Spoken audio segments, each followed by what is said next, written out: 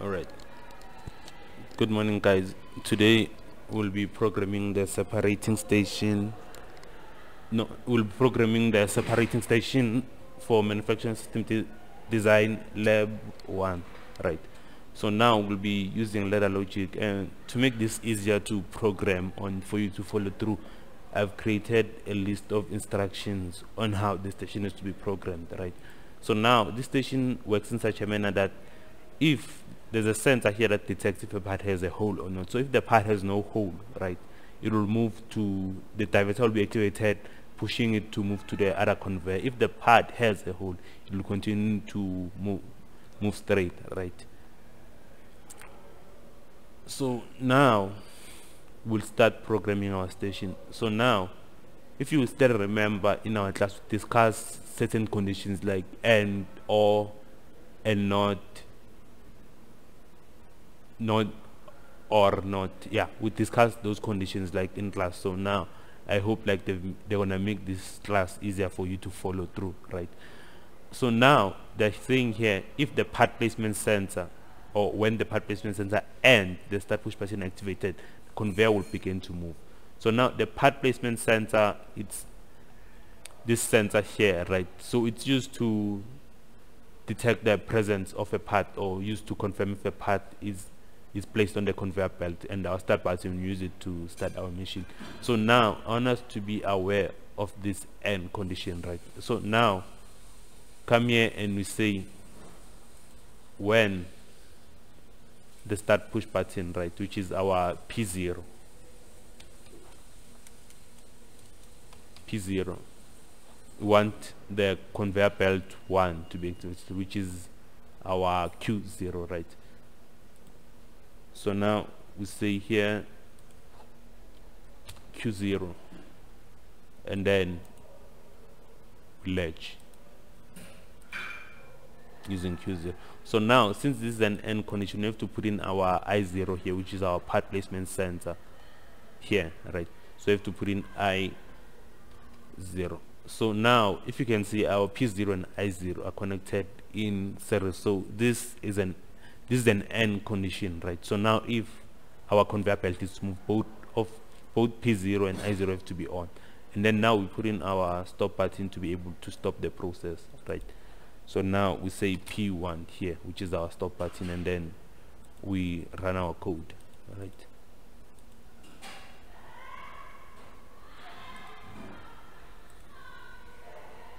so now we come back here, we place a part, and then we run it. So now you can see our conveyor is moving, but there's this thing here, or we call it a plunger. So now it's blocking our part from progressing, moving forward. Right, so now we have to make it retract for our part to continue moving forward. So now, all right, so since we are done with this, I want us to highlight it here. Right, to here. So now we'll come back to these two statements. I want us to move to the plunger. Right, so now they're saying the plunger will be activated, the plunge sensor will be activated 3 seconds after the part arrives to be able to retract the plunge. So now what will happen is that our part will come here, and then the plunge sensor, this sensor here, it will be delayed for 3 seconds before it's activated, and then at that point where it's activated, the plunger will retract. So now we come here, and then we insert a new network, and then we say our plunge sensor, which is our I1, right here.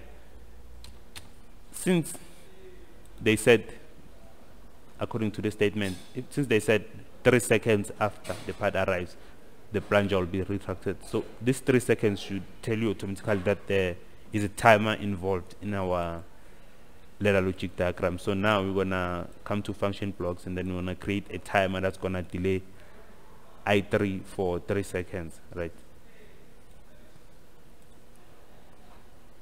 so now we have to declare our timer variable, and we have to declare our rs_0. Right, so now we have to declare this.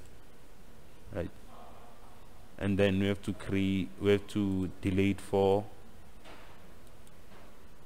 3 seconds, right? So we say T hashtag 3S, right?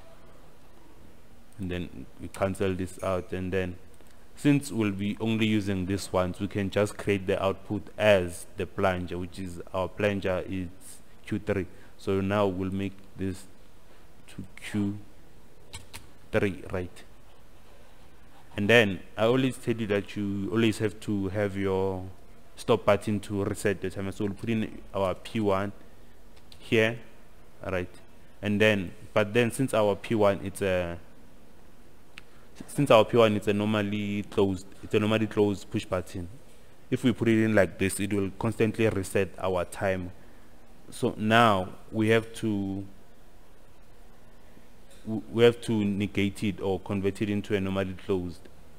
So now we negate it, and then now since we are done with this, right, we highlight it, and then they're also saying here the time will be resetted by CB, resetted by CB2 sensor 1. Our CB2 sensor 1, it's this sensor here. So if our part is diverted, which means it doesn't have a hole, right, it will be diverted, and then this sensor here will turn on, right? So now this sensor turning on will be used to reset our timer, right, which is our CB2 sensor 1, which is our I4, right? So now we'll put in our I4 here, I4, right?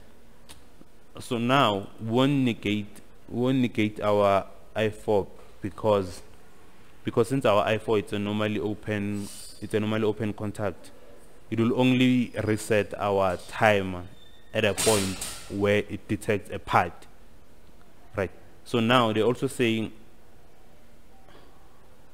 here, they also said here by CB2 sensor 1 or CB1 end sensor. So now our CB1 end sensor, it's the sensor here towards the end. So if our part it does have a hole, it will move to this conveyor. So this sensor here at the end will be used to also reset our time, right, which is sensor, so instead, which is sensor CB1 and sensor I2, right? But now if we look at the state of our I2, it's always on, right? So if we put in like this, it will be constantly resetting our timer as well. So we have to negate it, right? Which means we delete this, and then we negate it, right? So now let's run our code.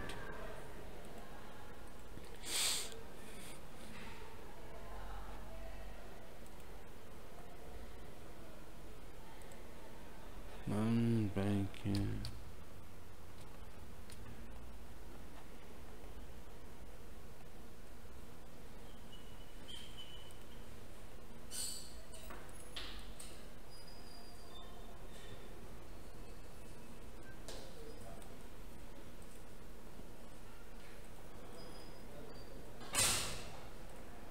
So now if we run our code,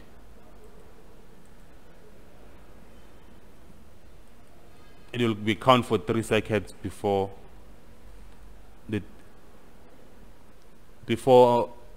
the plunger retracts, and then if the plunger reaches this sensor or this sensor, will reset the timer, causing our plunger to retract back to its original position, right? So now if we go back to our statement, so now we are done with this. We highlight it to make sure we don't do like something redundant, right? So now they're saying when the hole detection sensor is activated, right,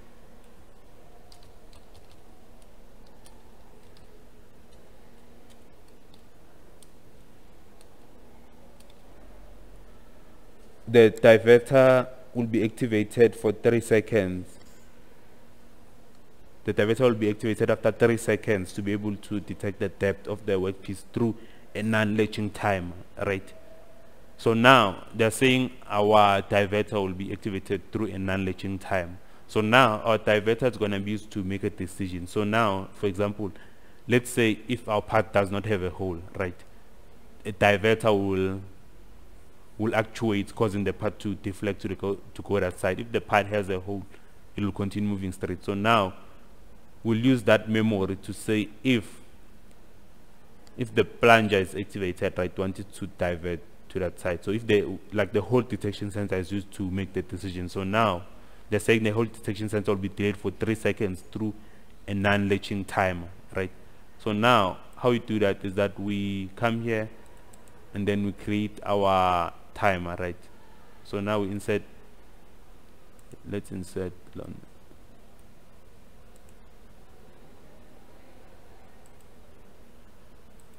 So now our hole detection sensor, which is our I3, right? So our I3 will be activated through a non-latching timer, right? So we declare this variable, and then they said here after 3 seconds, right?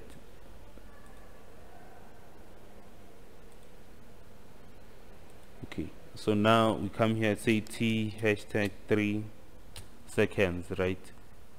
And then we cancel this out, and then we say this will create a memory coil, which is, let's call it M0, right? So now we'll use this memory, right, to be able to activate the diverter or to make our decision. But before we have to declare our M0, right? So now when I use this memory to activate the diverter to ensure that decision has been made. So now if you say M0, right, which means if this sensor here, detects that the part, if the sensor detects that the part does not have a hole, right, want it to divert the part to the other conveyor belt. So now say if M0, then want our diverter, which is our Q2, right? Even you can say according to this as I've labeled, diverter is Q2, right? Want our Q2, right? Our Q2 to be activated, and now we latch, right? And then we put in our stop button to be able to stop the process, right? Which is our P1, right? So now we run this. Sorry. So now, since we put in a timer, we have to build. So now and then, now we run our code, right?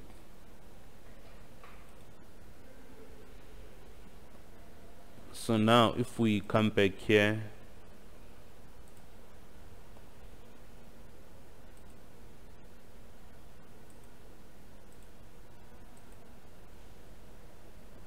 so now if the part, you'll observe if the part does not have a hole, right? So now, okay, let me correct this.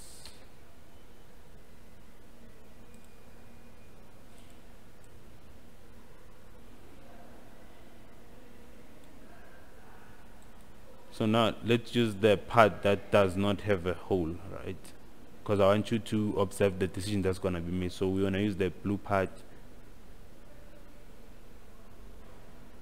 So now as you can see, since our part does not have a hole, it's diverted to the other side, right? So now we have to make this thing retract back to its original position, right? So now we come here and then we stop it using this sensor here. So stop the diverter using this sensor here, which is sensor I4, right? So which means we have to come back our code and put in I4 here, right? So now we use I4, but now since our I4 is normally open, our circuit won't work. So we have to convert it into a normally closed by negating it, right? So now our diverter should, when the part reaches this point, this sensor here it gets turned on, our diverter should retract back to its original position, right? So now if we run this,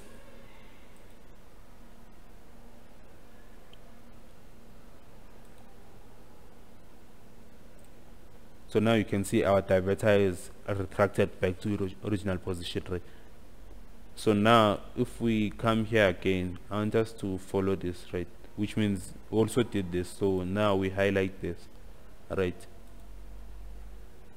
So now our part is stuck here, right? So we have to use a sensor or a particular sensor, which means as you can see now, this sensor is currently on, so we can use it to turn on this conveyor belt to move that side, right? So now come back here, and then we say we want to use this sensor here, which is I4, to turn on this conveyor belt, right? So now we are dealing with the second conveyor belt. So now we come back here and we say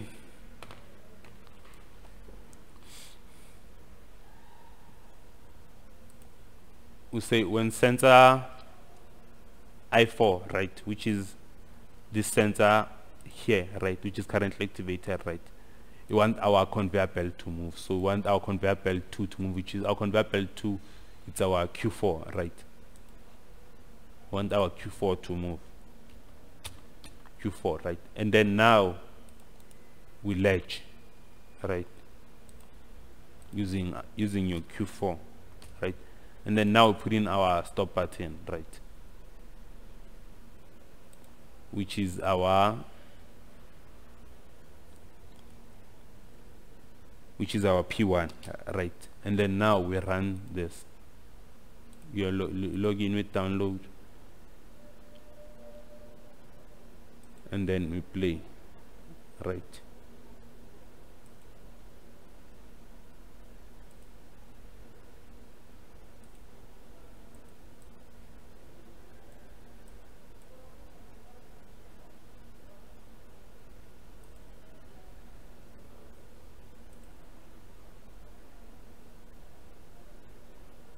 So now if we start again, put in the part, this one, and then we press start, right? So okay,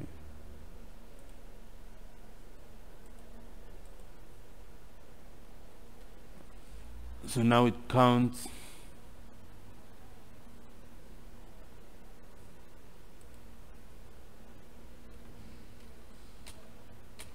So now let's just correct the sensor problem, right? So now let's try again, right?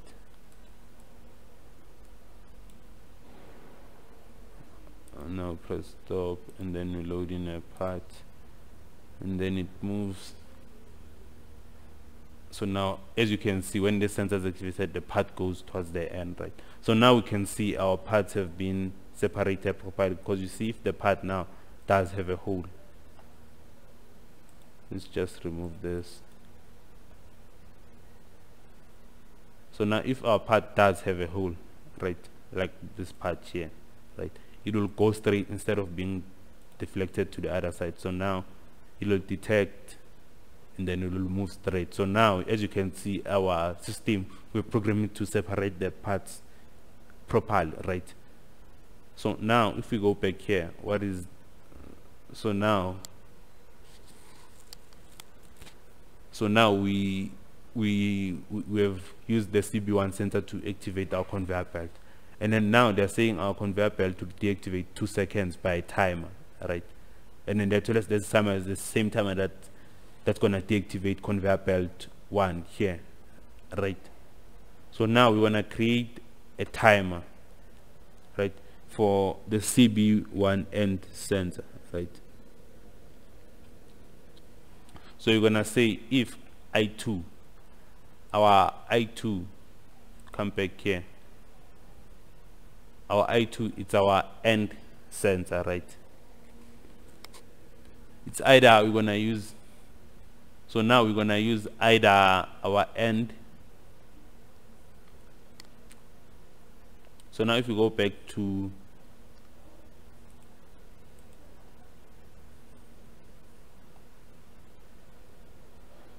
so now wait, before we go there, right, I want us to look at this. So if they're saying if the part does not have a hole, you know that the part will divert as a result of the diverter. And then they're saying the CB2 sensor, this sensor here,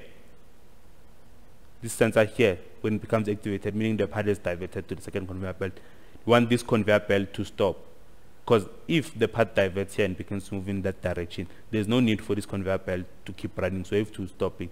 So now we stop it here, right, using our I4 right here, using sensor I4, right. But now since our I4 is in a state whereby it is a normally open, we have to negate it to convert it to a normally closed, right. So now coming back to the timer, right, so a timer that's gonna be used to stop this conveyor or this conveyor, right. So now so now the timer, we're gonna be using the same timer, right, but I want us to utilize the OR conditions, right. So now I'm gonna start here by coming here, right, and then let's just create it here under this one, right. So now I'm gonna create a timer that's gonna stop the conveyor belt, right. So now what can we use? So now if we go back here, right, so now if the path continues to go straight, right, towards the end, we would like to use this sensor here to stop the conveyor belt, but only after 2 seconds, right. So we'll begin by using I2, right. So we come here and then we say I2, right. We want to create a timer.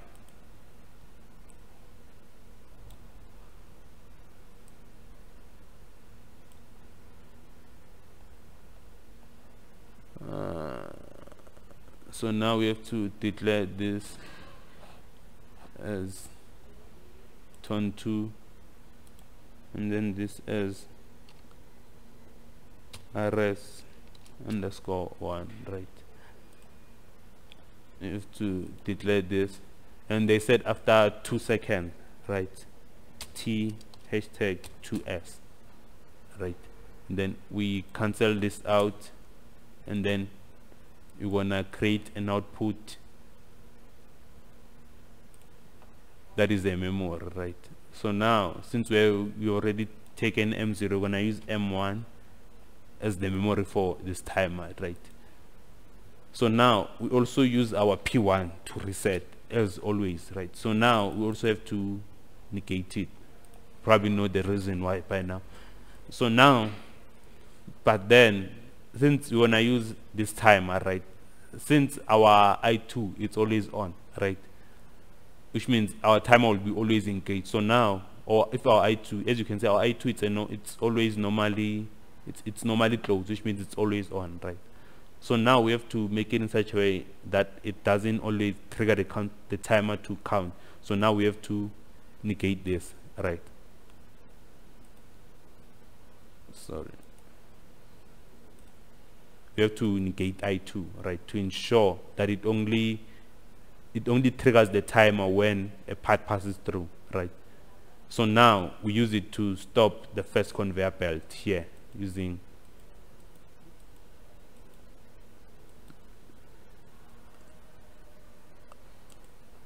M1 here, right.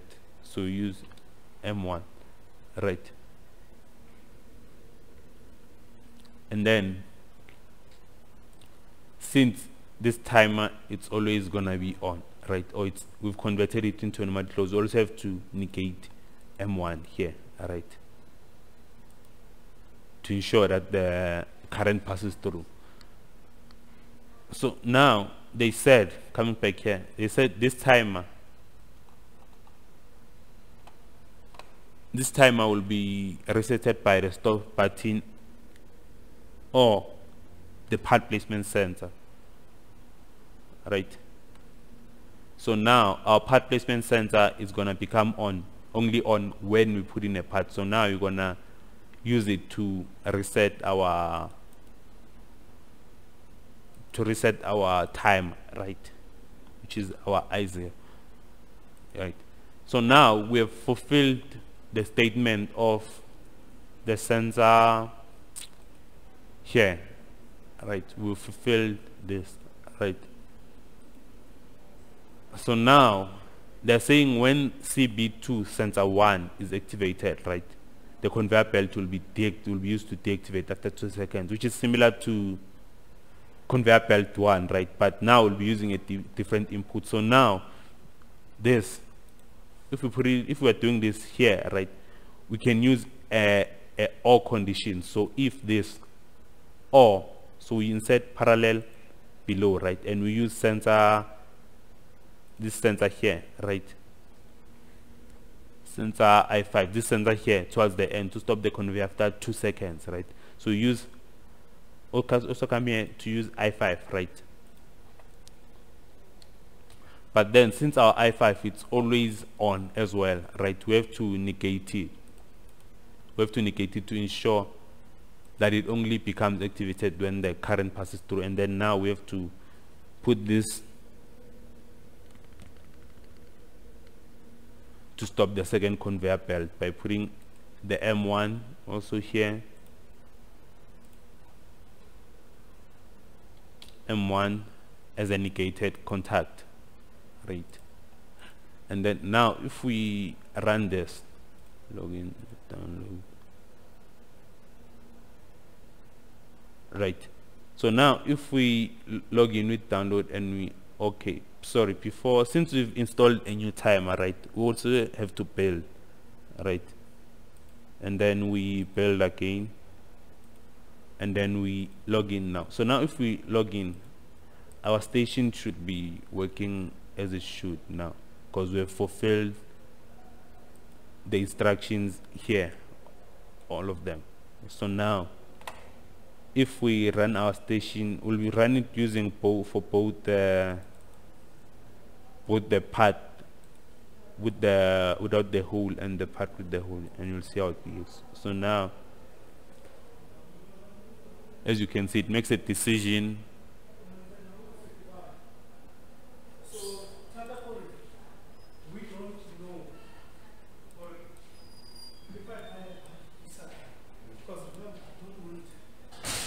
So now, okay, let's adjust our sensors to make sure that they are operating in the optimal way. So now,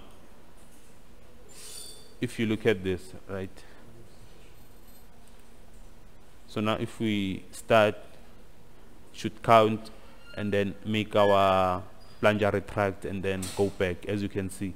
So now if we're using a part with the hole, right, if we press start, should detect that a part has a hole, and then it should continue moving straight, right? So this is how you program the separating station for your lab 1, right? So yeah, thank you guys for giving me the chance to explain the station.